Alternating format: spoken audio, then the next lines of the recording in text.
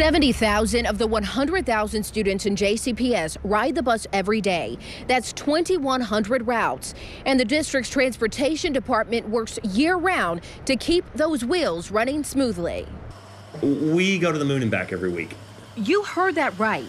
JCPS's buses travel the distance to the moon and back every week. It's a massive operation. There are 900 buses for the department to keep up with. We have people at the state level that say, I don't know how you do it. And we just do. We come in every day and we do it. JCPS has about 900 drivers on the roads each day, but they need about 1,000 drivers to cover sick days and vacations. Kimberly Kuntz is in charge of making sure those drivers are trained and ready.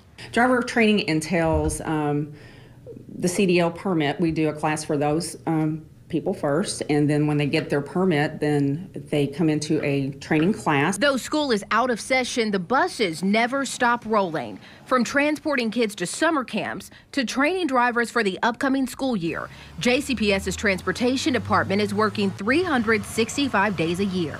Our bus drivers start out around $20 an hour, which is very competitive, not as bus driver pay. Here in Jefferson County, we don't feel like we're competing with other school districts for bus drivers. We're competing with the other industries in town. The Transportation Department was recently given an Outstanding Excellence Award from the state.